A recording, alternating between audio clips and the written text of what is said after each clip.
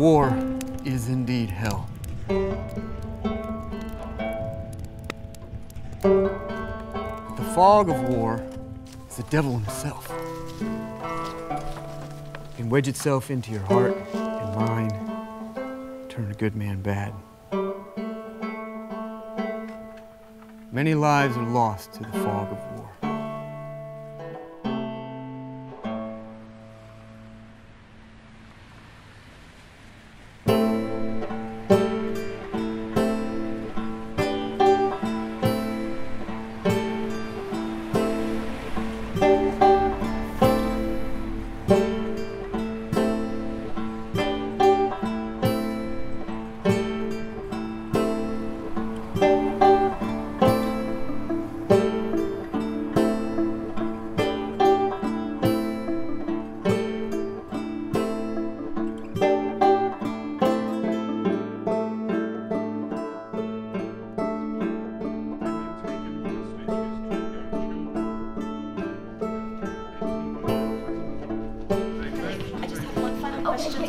Yes, of course. I gotta go talk to Aaron. I will get to you. I promise.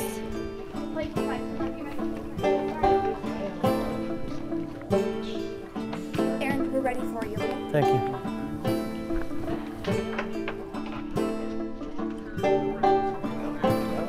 It's about that time. About that time. All right. Now ready? Good show, man. Good show. First, let's hear a group from the community: Confederates, Unionists, and Neutrals.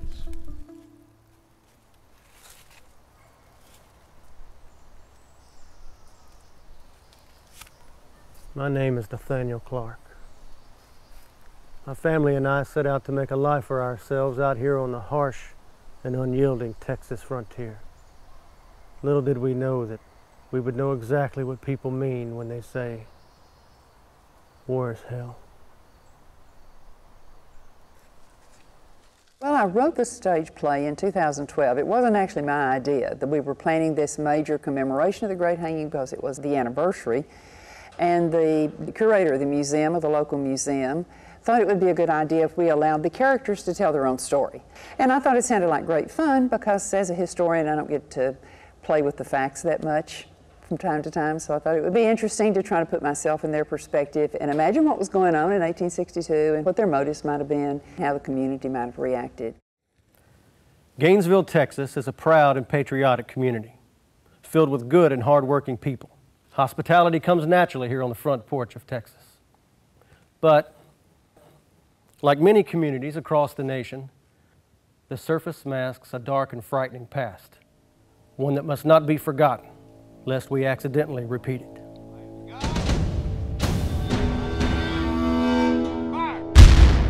This was not a war of two countries, but rather a war of brothers. Kinfolk, whom President Lincoln famously said, read the same Bible and prayed to the same God. Even with my best efforts to keep him safe, my eldest son was amongst those fighting. James, there's no shame in fear. There's no glory in easy death. Are you ready? Yes, sir. Devil's knocking on our doors. Time we get off our asses and escort those Yankee bastards to the gates of hell. I'm with you, Captain. Let's go. The fog of war produces a shadow of chaos that, if left unchecked, will envelop and infect a community.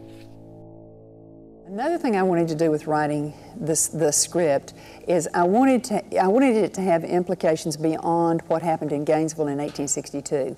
I wanted it to be sort of a morality play of what can go wrong and how things can escalate out of control so quickly. Meet Ephraim Childs, one of the leaders of the Peace Party and a Union man from Virginia. We meet in secret to discuss continued support to the opposition of secession. Gentlemen, the county voted against secession by 60%. Yet the slaveholders and men of influence will stop at nothing to see us join the Confederacy. Now, I know some of your boys have been conscripted, and I sympathize. All the more reason why we need to keep together the opposers of secession. If we do this, we might have a shot at gaining control. let those damn slaveholders fight their own damn war. That's right.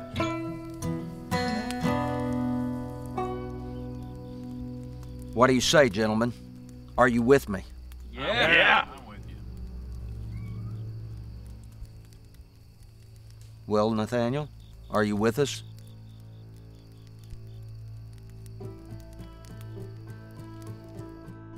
I was born and raised in Kentucky. I came to Cook County, Texas in 1857 with my wife and our children. I am a steadfast Unionist, passionately disagrees with the Confederacy. Though I am no conspirator, I keep my mouth shut for my boy so as not to involve my family. I am a Quaker and a man of reason, and I detest slavery, as it is a cruel instrument wielded by men who thirst for an ungodly power. Because of such notions, I am a pariah to some and a saint to others.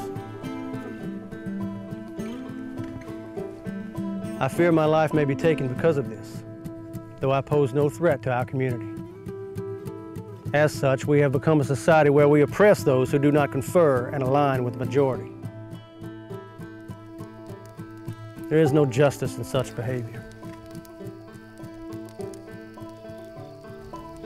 Well, Nathaniel, are you with us? Yeah, I'm with you.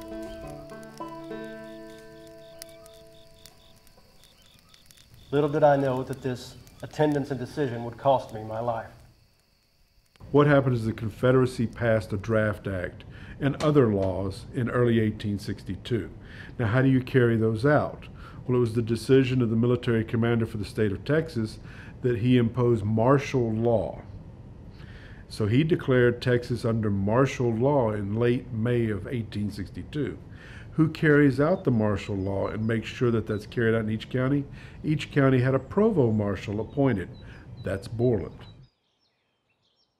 Although I think Borland is afraid of the situation, I also think he's very determined to maintain his own power. And I think Borland saw himself as the hero in this scenario, that he will be the one who has brought to light this vicious conspiracy to sell the community out.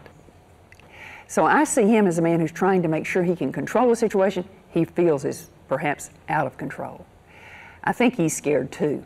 But of course, he doesn't come across in the script as being scared. He comes across as being a really almost mean person who's just got to control things. But I think that's because he's afraid. Meet James G. Borland, Provost Marshal of the county and overseer of the proceedings to come. He has been given word that there are Union spies amongst them. Armed with this knowledge, he goes to seek counsel with Colonel William C. Young. My task is to keep the law and the peace within this county. Am I a bad man for doing that by whatever means necessary? I think not. My own spy gives me more than enough cause to begin to move against Childs and the peace party. All I need to do now is to get the support of my superior, Colonel William C. Young. William, good to see you, sir. The same. What is the cause for this meeting? Traitors in our community. Who? Childs and his peace party? Yes, sir. I believe them to be conspiring with the Union, carrying information to the north and possibly plotting an insurrection. Do you possess hard evidence of this? We have a spy in their midst. Yeah, what spy? Newton Chance. Very well. I want names for issued warrants. You and your men will exercise them. Consider it done, sir. And James, you will remember to use a certain level of civility. You have my word, sir. During the 1st of October, 1862, Borland and his men executed warrants against the known men of the peace party, including myself. I know this is difficult, but I need you to stay strong. I can't stay strong. I can't do this without you. I need you to take care of the children. They need you. We need you. Would you trust me, please? I need you to stay here for the kids, okay? Please, trust me. Daniel, let's go. Come on. No. Come no, on. Come on. No. No. Woman, you need to sit down and stay here. We were to be brought before a citizens' court in a community filled with citizens who voted against secession. One would think we would find justice, but the fog of war and fear reached a fever pitch. So Borland, under martial law, has almost blanket authority. He can boss around the sheriff.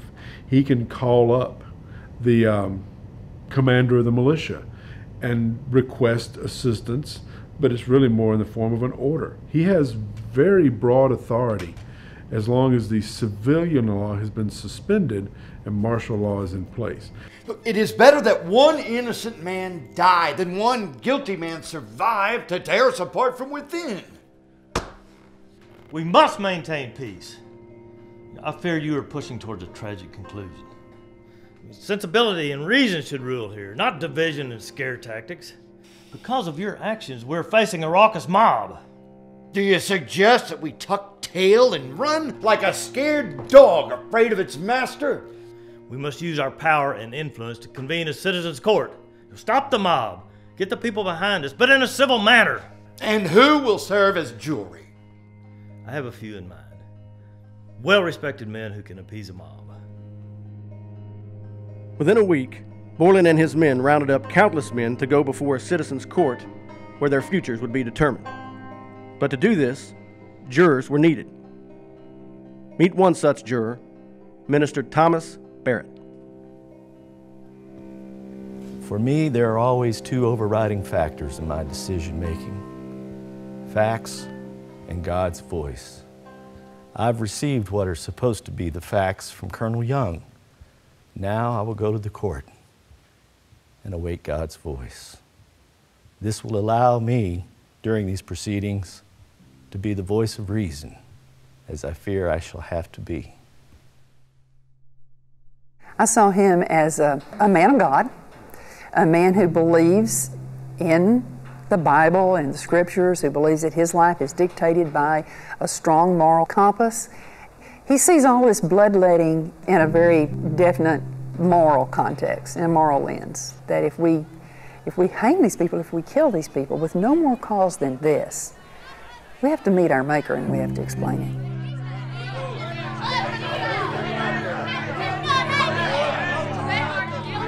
This response is very unexpected.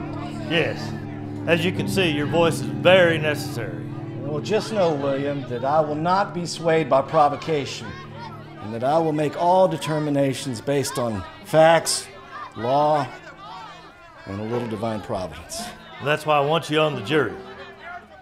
We need another voice of reason rising above the hot-headed nature of Borland and Chance. I'm sure Borland and Chance are doing you no favors in quelling that situation. Yes. Their rambunctiousness has only added more wood to the flame. Thomas, I thank you for doing me this courtesy. What I have stuck to my guns on is that the majority of those who were caught up in this, and the majority of those who lost their lives, were not hardcore unionists. They were not committed to saving one government or another. They were simply men trying to feed their families and get along on a frontier, and all the things that a young family or even a well-settled family might want to have and acquire. Their interest in the greater issues of nationalism and even slavery was not very clear at all. Does that mean there were no dedicated unionists? Absolutely not. I think there were several of them. In the beginning, men were being convicted on a simple majority. Soon, 7 men were sentenced to death, including Childs. Get off me. Ephraim Childs. That would be I, Your Honor. You have been tried and convicted of treason against the Confederacy. Traitor. How say you? Hang on. You Catamites will be damned. And you haven't got the sand! Get him out of here! Many thought this would appease the mob and stop the rampant fear. However, this was not the case. The mob requested more blood, and 7 additional men who opposed secession but posed no threat to the community were sentenced to death. There is that famous moment after the first week or so of deliberations when they had convicted 7 men on a majority vote. And Barrett is just horrified. And that's when he stands up, allegedly with at least one other man, and said, if y'all keep this up, we quit. First 7, and now 7 more. Where will this end? I will concede that some of these men favored the Union, but most were just simple men wanting peace. If we try to save these men, it may be our necks that hang from the end of that rope. And that's when Montague and others said, okay, let's talk about this. And they switched to the 2/3 vote. And Barrett very proudly notes in his memoirs, after the 2/3 vote was adopted, that jury never again convicted any man to hang in Gainesville. 14 lives to save hundreds. That was the mantra between the prosecutor and the jury members. This is Bob Scott, a participant in these proceedings, but for a much different purpose. Folks, let me tell you something.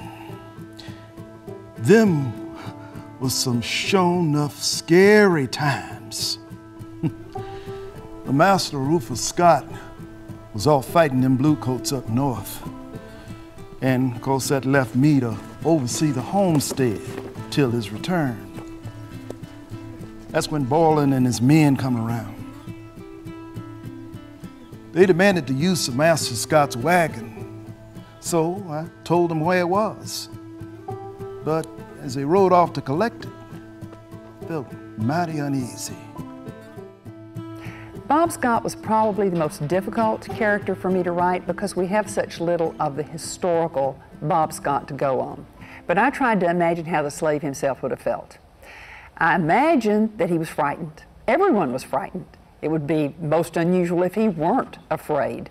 Certainly there was that racial tension in the community. Even though there's not a huge slave population in Gainesville, that's certainly in the broader context of the war what this is all about.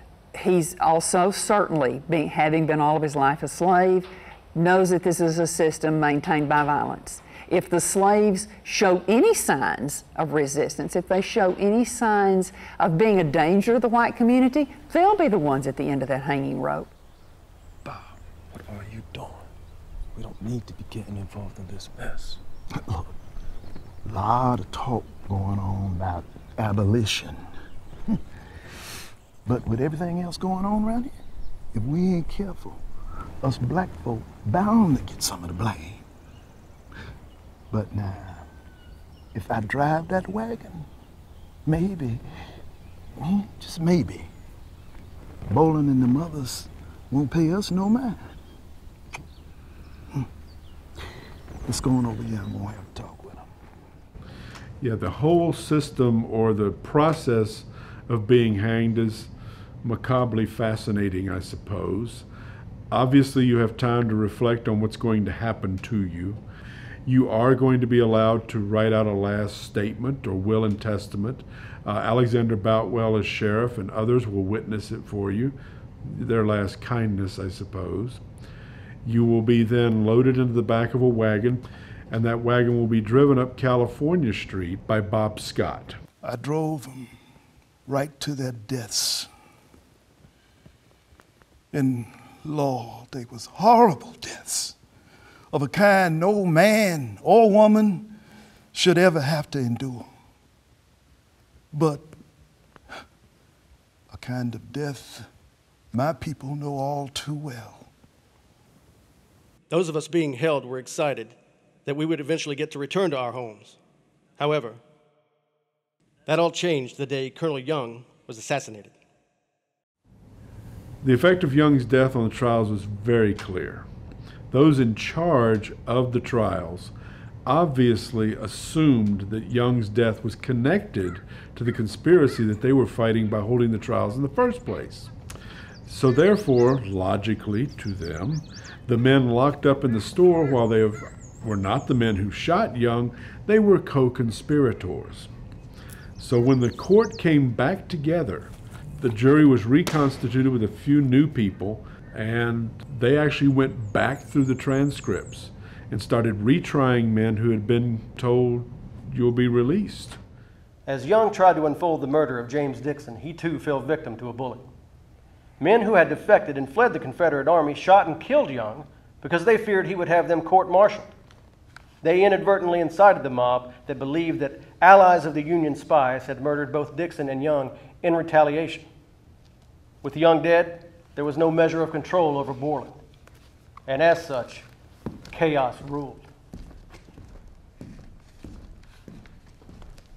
Clark was definitely among those men who had been either tried and dismissed or had simply been not even brought before William C. Young's court because he was obviously not implicated. We'll never really know.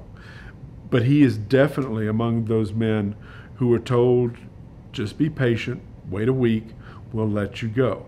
And now you can't imagine how earth-shattering it must have been to be told, we lied. You're among the 19 that are going to be hanged tomorrow. Nathaniel Clark, step forward. Traitor. Nathaniel, the evidence set against you is conspiracy with intent to convey messages with the Union. This conviction carries the penalty of death. To hell with you, Borland. Why would I conspire with the Union now that my son fights for the Confederacy? I don't rightly know, Nathaniel. That's just something you'll have to discuss with St. Peter when you see him shortly. You son of a bitch. Take him away! I'm innocent!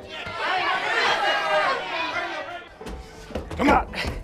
Get your goddamn hands off of me!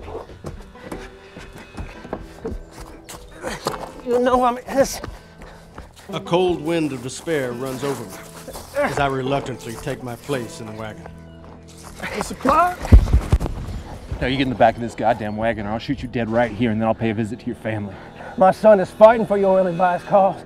So why would I do anything to put him or his men in harm's way? I don't know, and I don't care. Now you just get in the back of the goddamn wagon. Bob, sit your ass down and get this wagon moving now.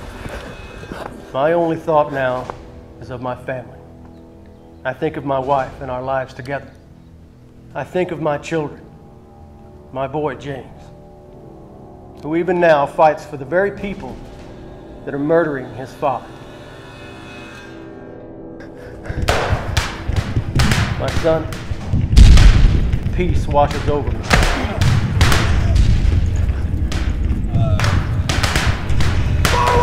I pray to the Almighty that you are well, and that you will not meet me here shortly on the other side.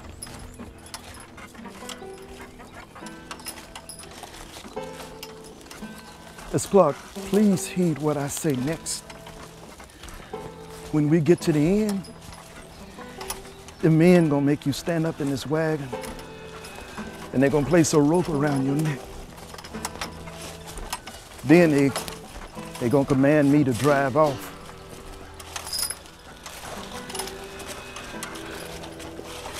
Miss Clark,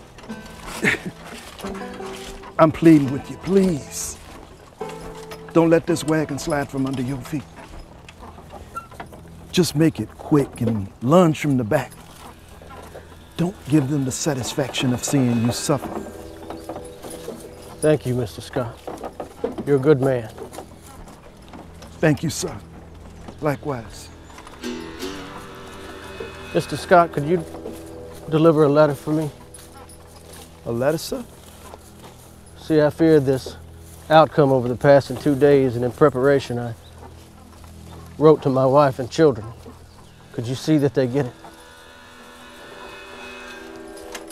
Miss Clark, I'm gonna lean forward a little bit. You slide that letter right behind me. And I'll make sure it gets to your family.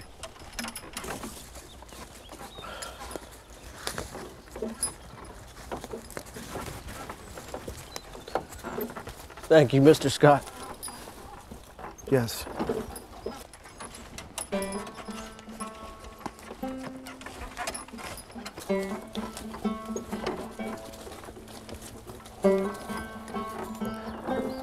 If you are well, you will hear of your father's murder. But I pray you stay steadfast and just. Do not seek vengeance, for vengeance is folly. Brother against brother, neighbor against neighbor, a nation divided.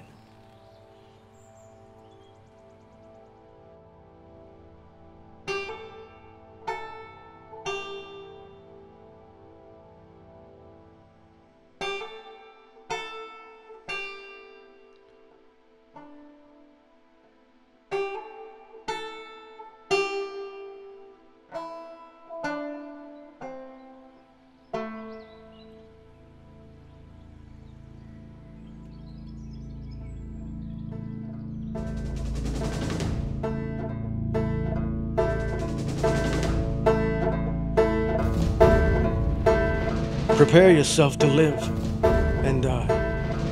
I hope to meet you in a better world. God bless you all.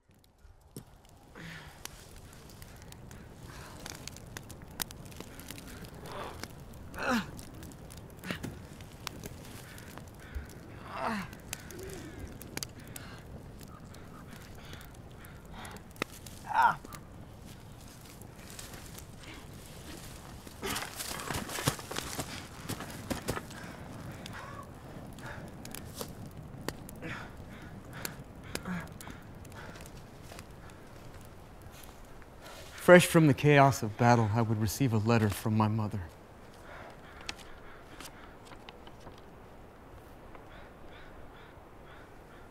It told me of the horrors that befell my father and so many others.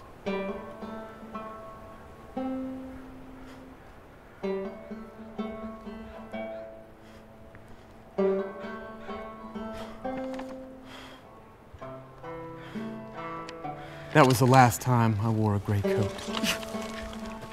I would join the Union Army, not for vengeance,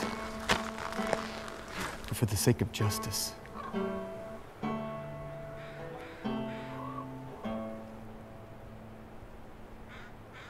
I thank you all for listening. We must not be afraid of our past or our history. We must learn from it. For if we do not, we are doomed to repeat it.